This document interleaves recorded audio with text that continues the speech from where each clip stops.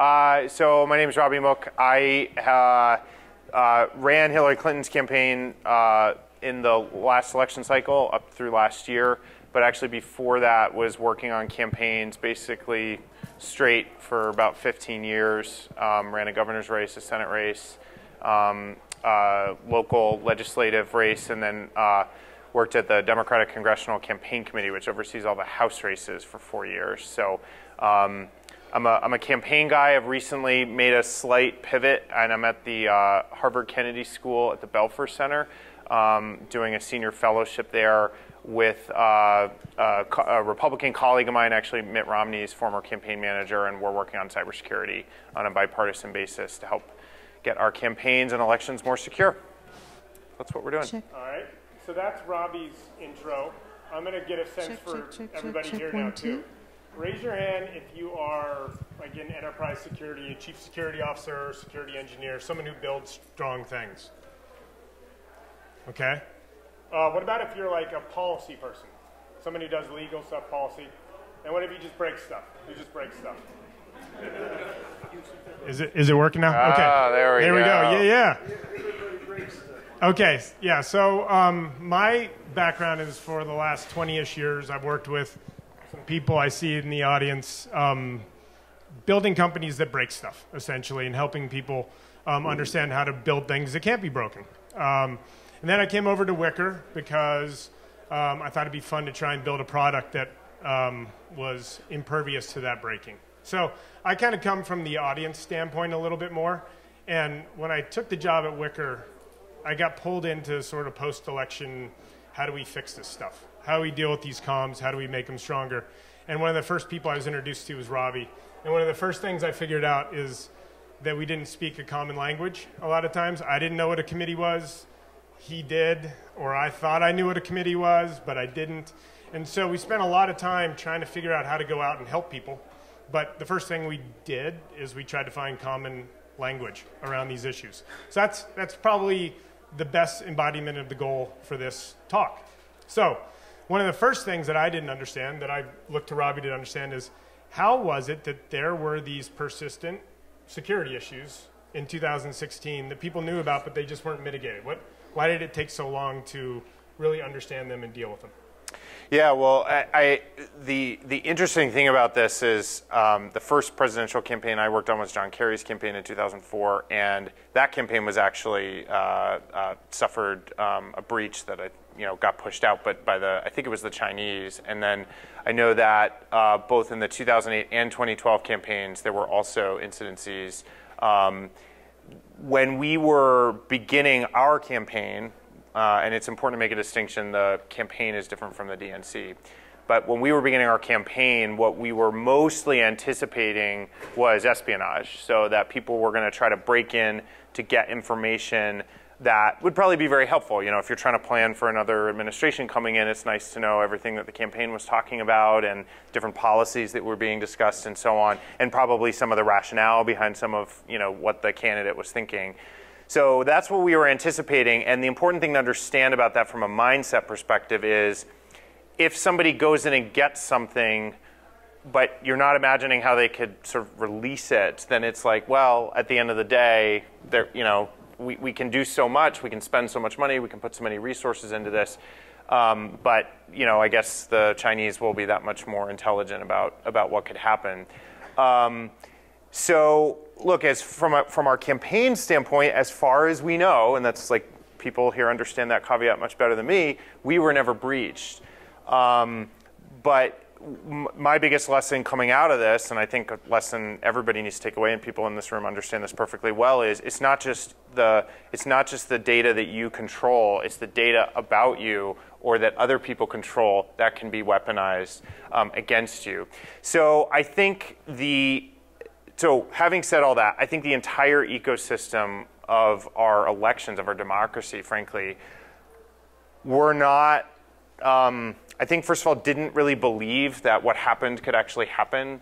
There was a lot of resistance early on when we were educated on what probably took place. There was a lot of resistance to this idea that it was actually the Russians, that it was actually done as a retaliatory measure against things that Hillary had done and said as Secretary of State.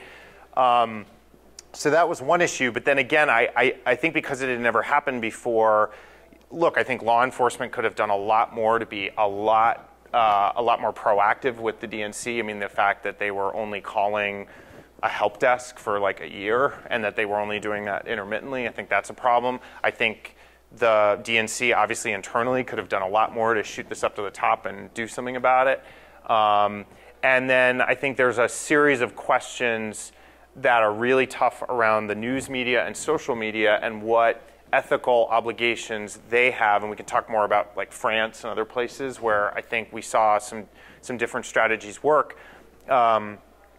You know, what role they have in mitigating the ability of another country to influence our election. The last piece that I'd touch on, which is really complicated, I don't think we're going to figure this out for a long time, is, and France, again, is a good example of this, what is the government, does the government have a role, and then what is that role to work proactively with campaign organizations to make them more resilient to these sorts of attacks? That just didn't exist, basically. Yeah, so that was going to be my other question, is law enforcement seemed not speedy to come to the rescue, and yet we had these past elections. I mean, I think probably a lot of people in this room had some knowledge of what was happening with in the geopolitical sphere, if you will, in previous elections. So was there something around the political climate that constituted that a call to the help desk was an appropriate reaction? Yeah. Or what do you think really led to that? I don't know. I don't know if it was politically motivated. You know, James Comey said in retrospect he would have walked over to the DNC. That would have been nice. But again, I don't like to get into too much finger pointing on all this because I think we are where we are. And everybody in this entire situation could have done a lot of things differently. So my focus right now is on, okay, what should they do differently? And you know, this is a perfect example. I think there's absolutely no reason, this is one of the things we're working on, that law enforcement and the party and campaign infrastructures can't have systems in place to have those conversations, and they should. Okay. Yeah. So Robby and I first met in February, something like that, after the elections, and again, it was precipitated by people trying to get us involved in helping, and then we submitted a paper to talk at this conference, and one of the things we said is information security is now the #1 priority of all elections, domestically and internationally. Pen test that statement. Yeah. Stress test that statement. Do you still think that's a valid statement? Yeah, I think, and again, this is what we're trying to work on. I think if you pulled aside any campaign manager now and said, obviously, do you want to get hacked? They'd say no. Do you think it's a big problem if you get hacked? I think most of them would say yes.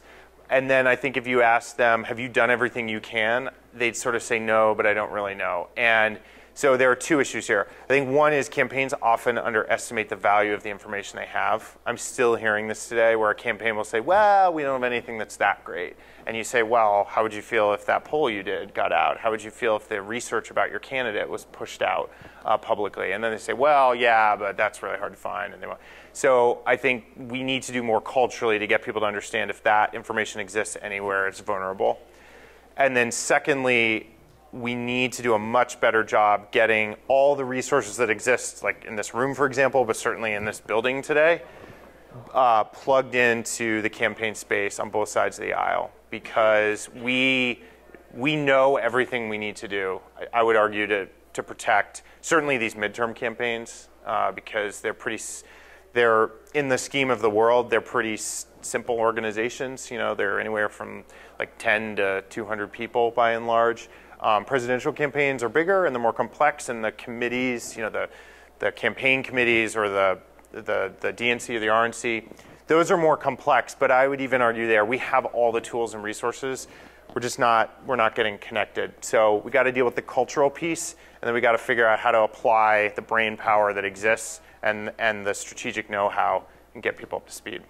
So firsthand, I'm seeing committees and different campaigns come to us and say, hey, we want to use a different kind of tool for communication.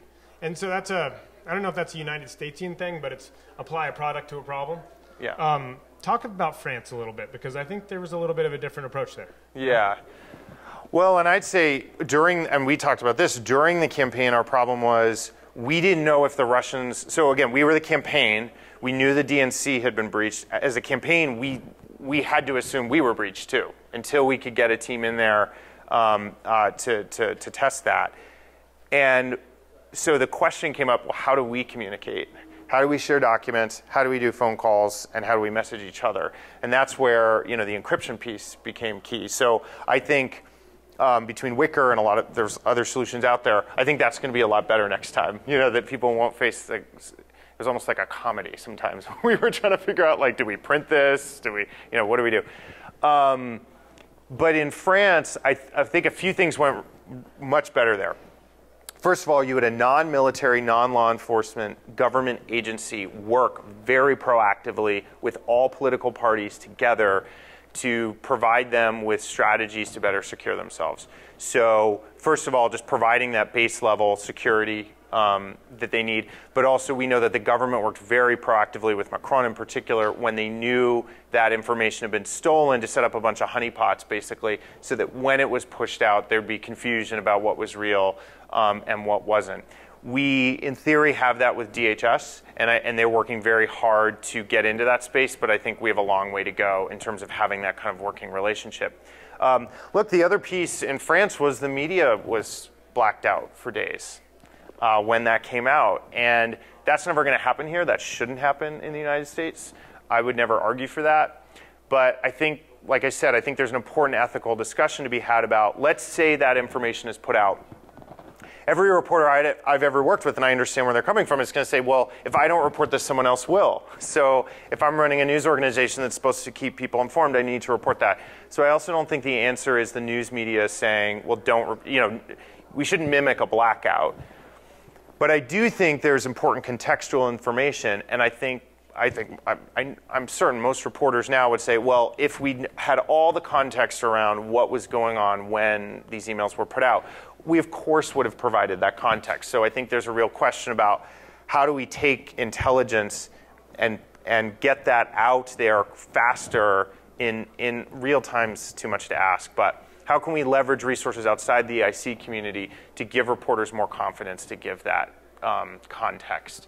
So that's just one of many things, but.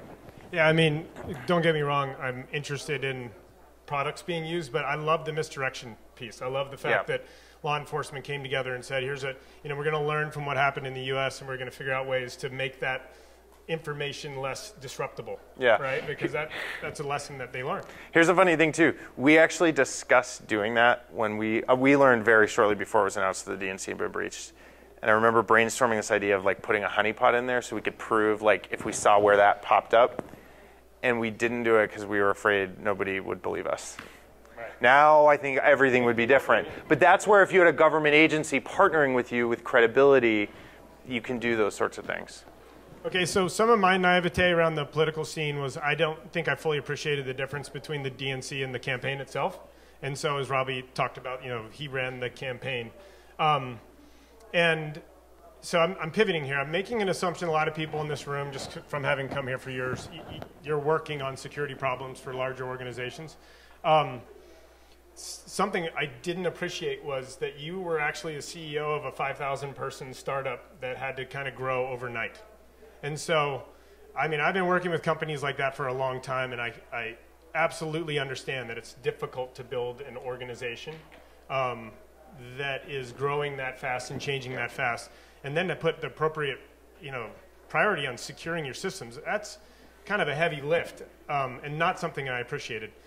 So in that context, if Podesta's email is the huge thing, the tremendous thing that changed everything,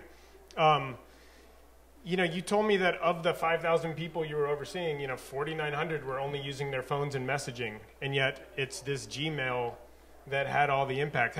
How, in retrospect, would you attack those two different populations, the frontline, I'm only going to use messaging, versus, kind of what is the equivalent of like a board of directors or a C-suite that's using older, antiquated technology? Yeah.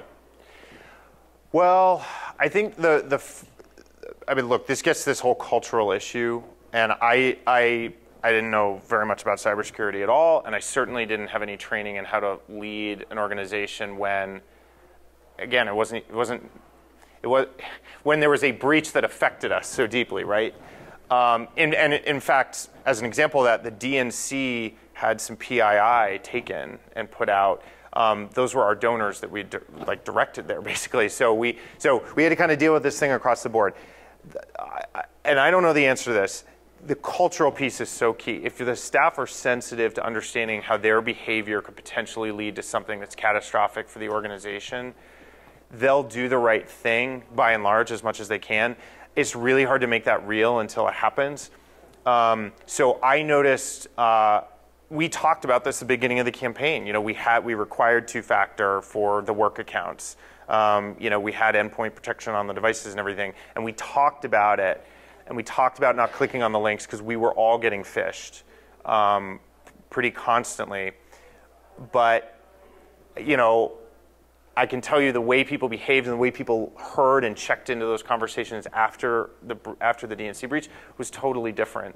I think the other thing that really helped was like phishing our staff, you know, internally to prove to them that everybody had more work to do to be vigilant. That I found was a really helpful conversation starter. But look, I think they were both. I guess they were similar in that people needed to understand. We have to start being sensitive that anything we write down could be out there, and we have to be sensitive about what we save. So another example is we auto-deleted emails after every 3 weeks. Some people were archiving. They changed their behavior after that happened, and so. You know, hopefully, I think the sad reality of more breaches is we'll have more reference points that hopefully make it more real. So this gets to be a wickery thing, so apologies in advance. But one of the other things I learned around ephemeral communications, and so look, when I was out there, I was always thinking about attack surfaces and crown jewels and what's the thing that matters most to the company and how do you access it, how do you protect it. And in political context, you say things like polling data or opposition research, and people are like, oh God, yeah, that has to go right away. And so, you know, it's interesting how the political campaign has these pieces of information that are very different than other things. I mean, communications are one thing, but there are certain pieces that are not needing to be kept around. Can you expand on other things or why that is? Well, definitely. I mean, I think for every organization nowadays, there's the liability of maintaining something and the liability of deleting something. Obviously, some organizations have a legal obligation to preserve communication, so there's a high liability for deleting that. That's pretty simple. I think for a campaign where we have very few retention requirements, the liability of keeping anything is enormous. And in particular, because campaigns exist to communicate a message to people. That's all we do. We communicate. At the end of the day, tactically we do a ton of things, and a lot of times we sort of think about, well, they produce TV ads or they organize volunteers to knock on doors. That's all about delivering a message. And the killer about an information operation like what was perpetrated and the danger in any communication whatsoever getting stolen is that blocks your ability to communicate. Even if it's just the media talking about the fact that you had a breach instead of your own candidate's ability to get out there and just drive what you want people to understand about them. So that's why on it, like I've been arguing to campaigns now, just default is ephemeral. Obviously, there's exceptions when you have legal requirements, but there's just very little reason to keep things. And I even experienced situations, you know, where we had people breach retention policies who had to, you know, when I was doing congressional races, who had to spend time in depositions for hours and hours. In fact, we talk about redistricting nowadays. Republicans would try to take our emails and spin them into, you know, defending their really terrible gerrymandered maps. So I just think there's every incentive in the world not to keep that information. Okay, so if you don't have to. There's about a decade ago, I thought some really thoughtful security people, when they were talking about red teaming exercises, that was about, I think, when it became more and more popular to do red teaming, and they would say, what I really want to understand is how to deal with the PR aspect of this, because that's what matters. You're going to try and fix the problems, but it's how you control the message. How would you have controlled the message differently in retrospect? It's a great question. I would have been more forceful about what was going on in terms of the Russians were deliberately doing this to hurt our candidate and help the other candidate.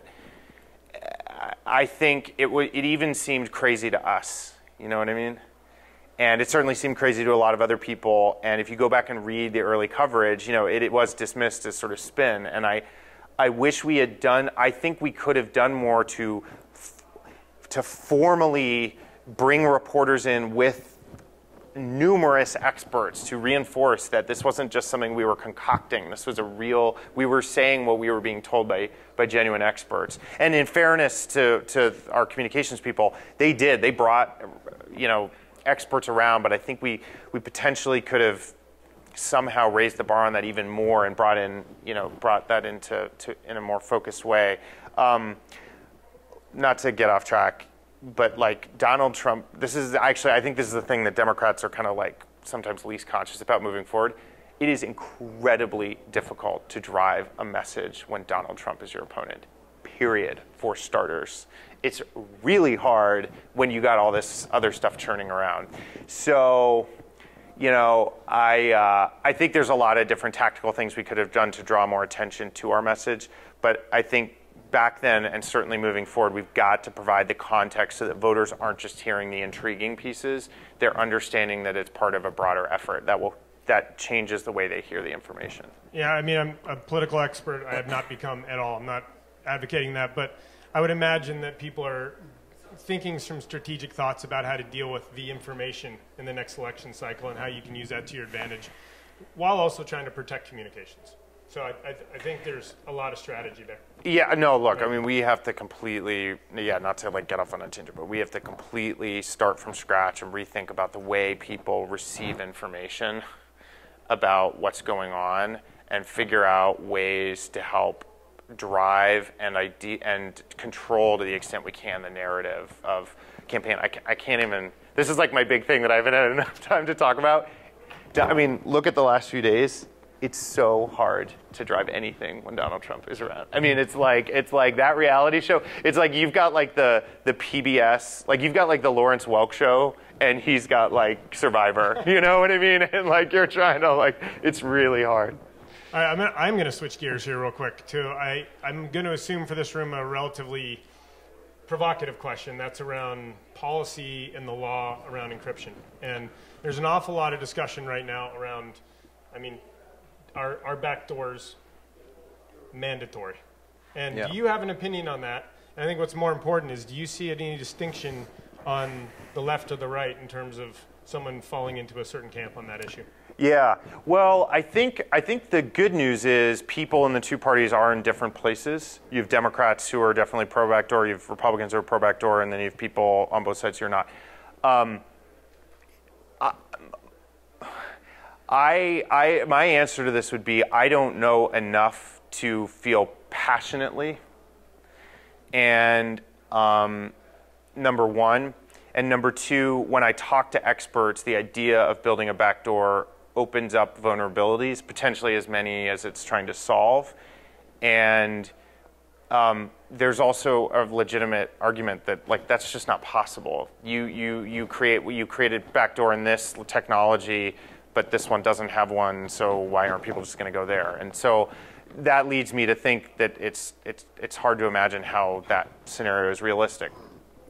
All that said, the reason I start by saying I don't know enough to feel especially passionate is that I think the political space, I think this world needs to help get elected officials and actually practitioners like myself who are interacting with some of those officials as candidates better educated on these issues so that we can look at it from multiple angles. I think people who want to protect lives and stop terrorists are entirely legitimate, and I think Alex Stamos' speech earlier this week really encapsulated this well. I think everybody has really good intentions, but I think sometimes the policy debate isn't as productive as it could be because you have elected officials, many of whom just don't understand the basic technological the basic technologies or mathematics that we're talking about here. So I don't know if that's okay. So kind of I'm going to try and summarize question. a little bit. No, it doesn't fall on party lines, which I think is no, and that shouldn't either. Yeah, I was just going to weigh in. I think that would be one of the worst things that can happen here. I don't see that, actually. I mean, we're getting drawn into that conversation quite a bit, and I don't see that happening, and I think it would be very damaging if it did. I would lump cybersecurity in there in general, too. I think this argument, we're conflating whether what Russia did is bad with whether Donald Trump did well in the election or anything else is horribly counterproductive and stupid. Democrats and Republicans should be angry about what happened. We know that in past elections, both campaigns were hacked, and we have to work on this together. And actually, sorry, the last thing I'll say on this is something I'm passionate about. I think the political space can learn from the security space because you talk with I was at the CISO summit at Black Hat. They're competitors out front with their customers, but behind the scenes, they're working together on security. We've got to build that culture in the political space. My goal and my hope is that within a year or two, you see Republican and Democratic folks working together on this issue pretty seamlessly. So I'm going to layer on there. Yeah. Go. That's not just political. It's the whole goddamn country. Everybody is so stupid. Really and truly. It's not just political. It's not just I'm military. It's not just my military, but it's the people. And I deal with this sort of thing. My job is really and truly is to protect all the people, not just a segment. Right. And you see, what you're talking about is a little bit of this, a little bit of that. No, it's a whole damn picture. Yeah, I would agree. What I was going to say is this is typically a bit of an activist community. Thank you. And people who want to go out and pitch in and help. And I'm going to tell you, it is, we're halfway there, I'm told. And we're about to go to Q&A. So if you guys want anything, I'm gonna open it up. I'm sorry. No, it's not a problem. It's not a problem. What I was going to say is, it's hard to understand DC. Let me rephrase. It was hard for me to understand DC. When I got pulled in and I was given an opportunity to step in and try and help people untangle some of this stuff, it's a different language, it's a different structure, it's a different decision-making model. It's not fast, for sure. It's education. Yeah, so you have to be patient, but you have to, if you really care and you want to get involved in this issue, you can definitely lean in and get it done. I don't know. Did you have any other questions that you wanted to ask? Yeah. Oh, you want me to do this? I got you.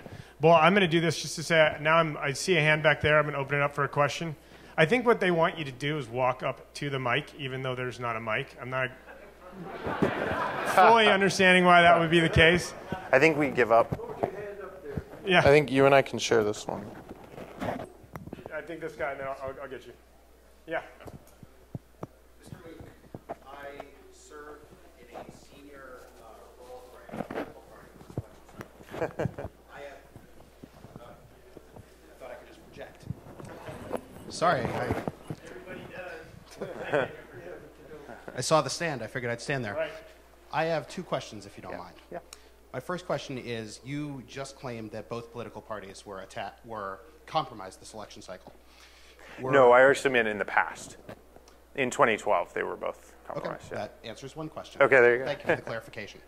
I mean, the honest answer, on 2016, I just don't know. We've been told that at least the Russians were trying to do the same thing to the RNC, whether they got in or not, I just don't know. Okay. My second question is that as someone who has served for a party that was not the DNC, to the point that was just made earlier, there are some of us who would love to engage in political technology across the aisle. And in this current commercial and political climate, it's very difficult to do so as a vendor. Obviously, I'm not asking you to speak for the Democratic Party, but in your opinion, are we entering a world where that fungibility of allegiance is viable? Is viable? Yes.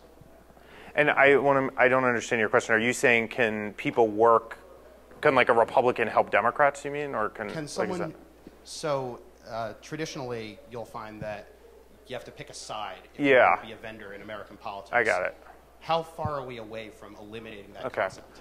No, it's a great question. So, what's that? Yeah. Yeah, no, it's a great question. So the work I'm doing at Harvard, actually, Alex Stamos announced this in a speech on Tuesday, I think it was. So I've partnered up with Romney's manager from 2012, and we are, Alex announced that we're putting together an ISO, a bipartisan ISO for campaigns and parties. So it will serve on a bipartisan basis to provide that node that you're talking about. What we want to have is, first of all, a culture change where the parties are working together on this behind the scenes. We can say whatever we want about each other out front, but behind the scenes we're working together. And then secondly, that the good news on this is I have not met a single person who doesn't want to help. So we want to provide a place where people can bring that help and know that they're helping the system and our democracy and not having to pick sides. So I don't know if that answers your question, but I think that's where we need to go. To some extent. I think that helping independent entities is certainly viable, but there are companies that have contracted for either of the two major coalition parties, and for smaller parties that find it impossible to get business with other parties because you're painted once you can contract. Oh, I see what you're saying. Yeah, I think that's just going to be we may get to a point where that's not a problem anymore. I think the more the parties are working behind the scenes on information sharing and threat awareness, we could potentially get to where you're talking about. But I don't know in the short term. It's interesting. I mean, look, I'll give you an example. We picked a different firm to come in and take a look at our stuff than the DNC because we didn't even want to have the same firm as the DNC necessarily, right? So some of that, you deal with this in the corporate world too, I imagine. Yeah. Hi. So I work for a large security vendor. I was the speaker in the session before yours, and I'm very passionate about this topic. I actually gave a talk about doing fact-checking on the indicators of compromise that have been publicly released by the various companies who investigated the different breaches that happened in 2016 related to the different bears. And a comment and then a question for you. The comment is, as good as the security community is at sharing information internally, I still think we have a ways to go. One of the things that I learned in doing my analysis of those IOCs is that there was limited utility in that information, that there were some file hashes, for example, that referenced files that I just simply had no access to and that there was no way for me to get. So there was no way for me to validate that the files were what the company, who said that they were related to such and such attack and did this certain behavior, that I wasn't able to confirm that was the case. The question, though, is, what we're seeing around us is a very rapid erosion of civil society. And we're getting to a point where it definitely feels like there's a portion of this country that will do anything and will stop at nothing to win, including and obviously on top of everything that has already happened that was dirty tricks in the last election. How do we reverse that course and convince people who are very interested in winning that they need to do it in a way that shows that there's some legitimacy to their win? Otherwise, people will be upset. Yeah, it's a really hard question. I mean, I don't have a great answer, but I'll give you some thoughts. I mean, I think the first thing is, I think there are way more people in this country who want to do things the right way and have good intent than there are people who do not. And so I think creating a space for people who want to have a democracy that is robust and where we're arguing with each other but isn't sort of where ultimately we are greater than the sum of our parts. And I think the problem right now is, to your point, we're just gnawing at each other. So I think there's long-term value in lifting that piece up. I also think in campaigns we need. I think something over the last 10 years that happened was, like, people like me, the campaign operatives, we kind of became enamored with what we do a little too much, and I think the media sometimes reported like that campaigns are not the voters listening to two arguments and then making the best informed decision, and it's on them to pick the right person, and more about campaigns are about which team can manipulate the situation better to their advantage. And so I actually think part of what I've been, I talk about this with some reporters sometimes, is like we've got to always go back to what's the case you're making to the voters, and not what fancy, psychographic tool do you have to manipulate people's thinking? Because when we celebrate that, we encourage people to go to that, to do those things. Does that make sense? So, the success of the current campaign, shows that there is some, effectiveness to that, and that they might want to continue to do that. That's the narrative. I mean, that's the question I want to push on a little bit, is I think we're too quick sometimes to point out tactics as the reason that somebody was successful and not look at bigger things. If there's anything I've learned in all my time in politics, like, a big part of why President Trump's behavior is not a problem right now for a lot of the electorate is the economy is doing very well. The stock market is doing great. If the stock market was losing 200 points a day, I don't think this behavior would be tolerated. There's those meta things, but that's never what gets written. It's like, oh, it's this little tactical thing. And so I think we need to like step back and get out of some of that, because I think it encourages some of that nefarious behavior. I'm not saying any of this is a panacea, and the point you made is right, but yeah. Thank you.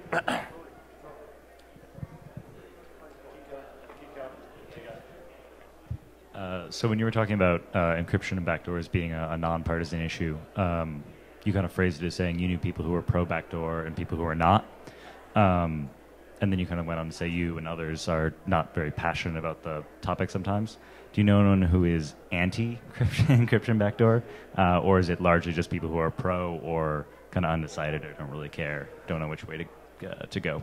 I'm not the best person to ask, but look, there's a libertarian wing of the Republican Party, and I think a lot of those people are very much on the record against the government doing anything, having any backdoor to go read people's materials. I think they're liberal Democrats who are in the same place. So I think there's lots of elected officials on record both ways, and I think yeah, right. Or I think isn't Rand Paul? I think.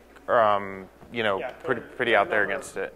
Senators have come out pretty strongly in favor of no backdoor, in favor of. Do you see those falling a little bit more along some lines? You said there's a liberal and a libertarian sect of the party, or do you see more of a line there than you see?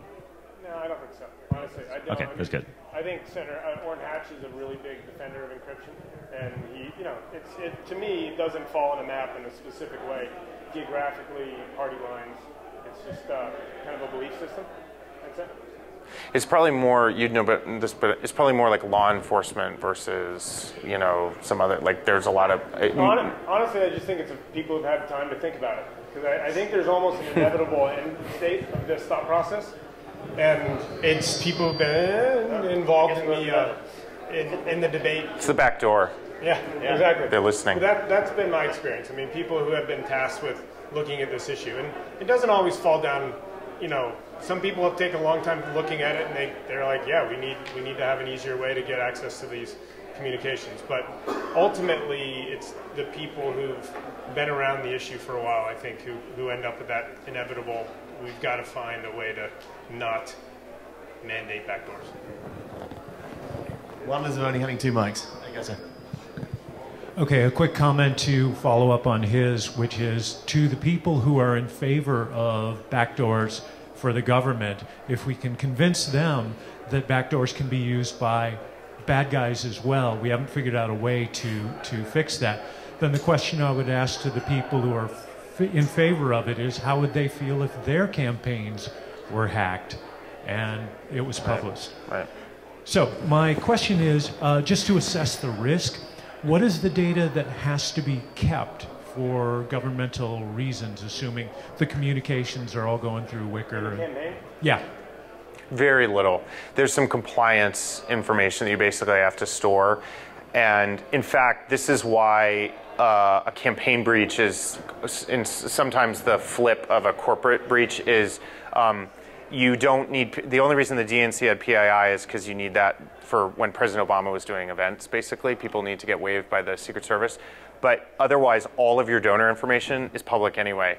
So for us, it's actually the information itself. It's not so much a financial loss as an opportunity loss. Okay, does that make sense?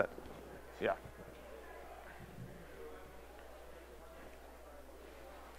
One of the things you mentioned was that we had a situation where we had basically a company growing up, 5,000 people all at once in a very short time. I don't know if that's on. Can you guys hear this in the back?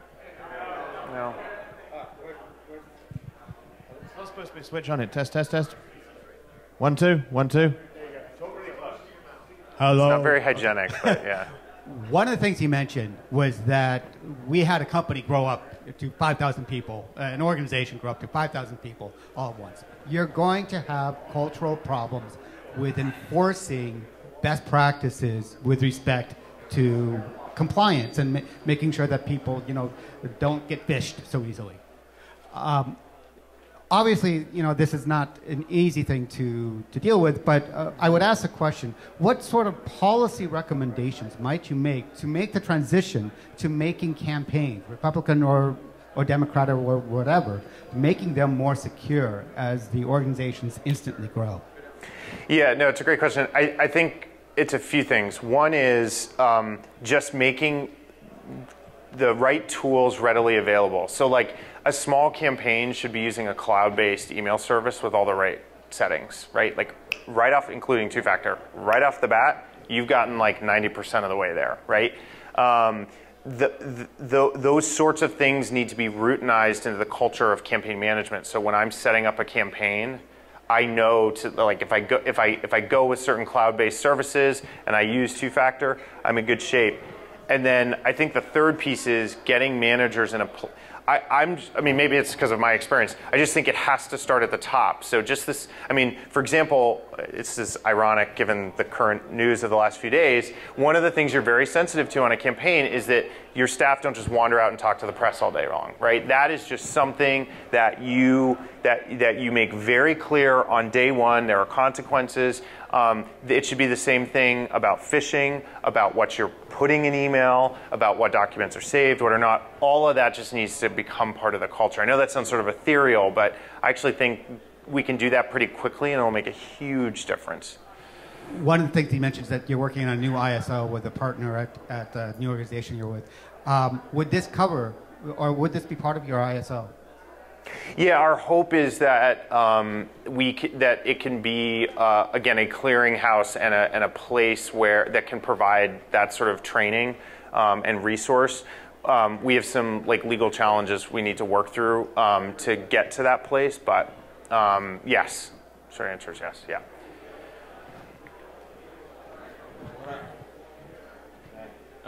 Kind of to build off of what he was asking, where do you see state and local parties, those smaller organizations fitting into this? Because I know we're talking about federal breaches and Russian hacks and stuff like that, but if you think about it, I mean, just last night the vote came down to 49 to 51, so one state election could determine policy for an entire United States. And I know for a fact that an remain unnamed state party has had a evil twin attack against their building. So they're definitely happening at that state level. No, absolutely. And in fact, I think the most egregious and painful hacks of last time were actually against the DCCC when those self-research books about the opponents were taken and given out locally. So the good news, though, is if you put presidential campaigns aside, state parties and these state campaigns, congressional campaigns, state ledge campaigns, they're small. So if we can just get them on these cloud-based email systems and document sharing systems, document storage systems with the right settings, we're in such a better place than we are today. But that's where the vulnerability is. Look, the other vulnerability, just quickly, is the families of people running for office, right? I think that's the next place you're going to start to see. So, and one of my observations there would be, I talked about how I'm trying to learn politics. The state and local level is a whole new Rubik's Cube, and so it's heavy lifting to understand how you can help at all those levels. The other thing, one of the guys earlier was talking about trying to sell software into politics. You talk to offices, and they're trying to scrape up change from the couch for laptops. So we're not talking about organizations that are going to buy you an island in the Caribbean, right? You have to really want to help in this arena, and that's even at the higher levels. Getting into state and local government is going to be a difficult thing. So is there? I guess you kind of touched on this, but are you working on some way of getting a platform that then is affordable? You're talking about these cloud platforms and stuff like that, and you're saying, you know, we don't have the money, which is 1,000% true. And I know that the cost of internet security is going way higher than people can afford that need it. So is there some sort of plan in the place to try to get this? Is that what one of the questions are? Should the, you know, government step in and be like, here is, you know, something that all campaigns can use? Do you want to take that first? So I'm just going to use my voice. I'd say my experience has been that to go do something at the highest levels in a procurement cycle is going to take a really, really long time. We're just going in and trying to be as inexpensive as possible and help. That's not how we're kind of approaching corporate clients, but definitely in the political arena. If there's going to be fast change, it's not going to be done, you know, at rack rates. It's just not. Thank you. I have a microphone for you. So my question focuses more on the back-end aspect of doxing, where the documents were released on the internet and the challenge that caused for the campaign. So you talked about kind of the data retention issue, trying to get rid of your data so that it's not available. Let's just assume that all the best security measures don't match up and data is released. How did this experience change your view on campaign strategies for protecting, or once your data possibly gets out there, how does this experience kind of affect how a campaign responds to doxing, the release of information? Like, I guess as a voter, one of my concerns was I saw this data, but I wasn't sure if it was accurate, if it was modified, the integrity of it. Just how do you view that, and how does this? Yeah, well, I think again, this is where France is a great example, where they prepared in advance for this to happen, right? So it was, and I think this is where this will be better in the future. It will never happen quite like this again.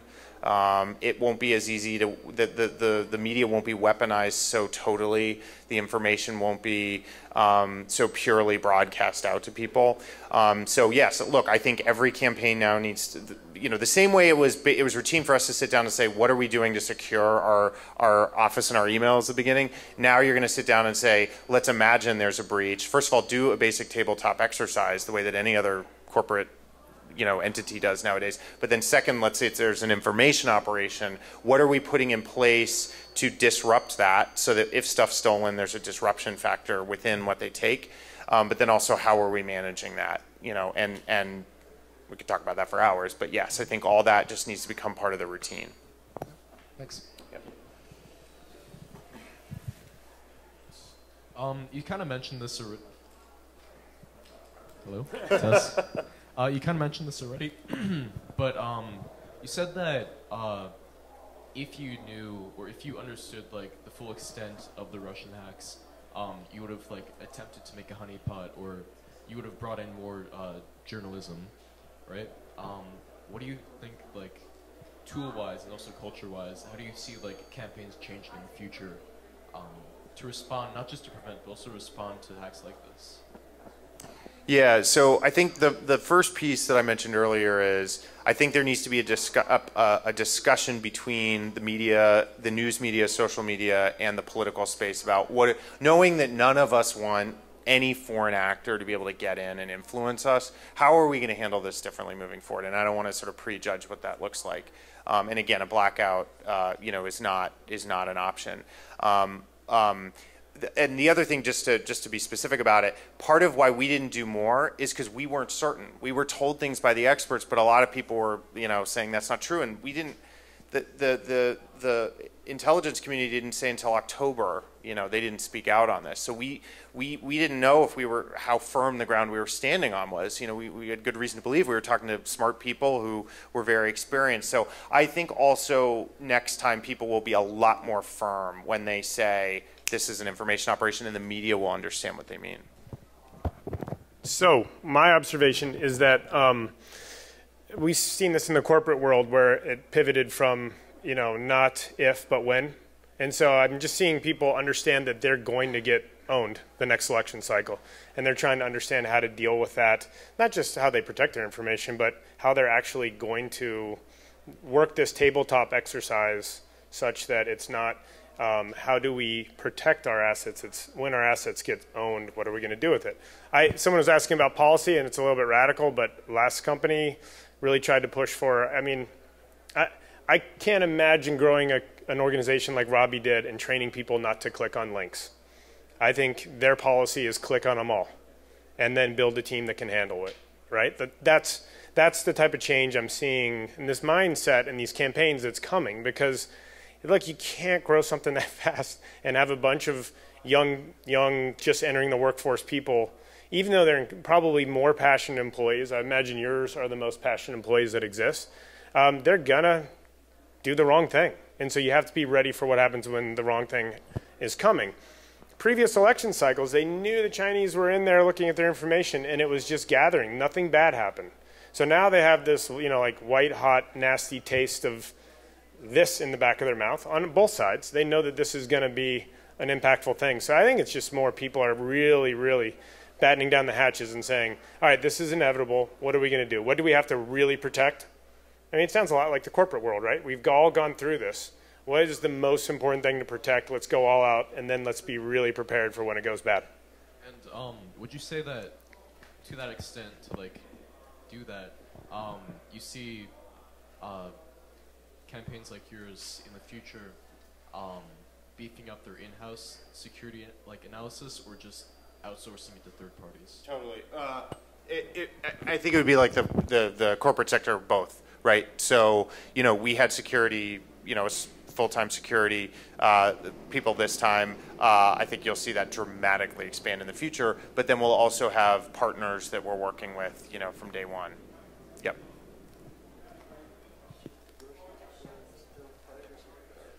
So my question was kind of based off the previous two gentlemen. As far as like when information is found and how it's delivered in situations like this, sounds like information integrity was the biggest issue because it led hesitation to putting up honeypots and who would believe.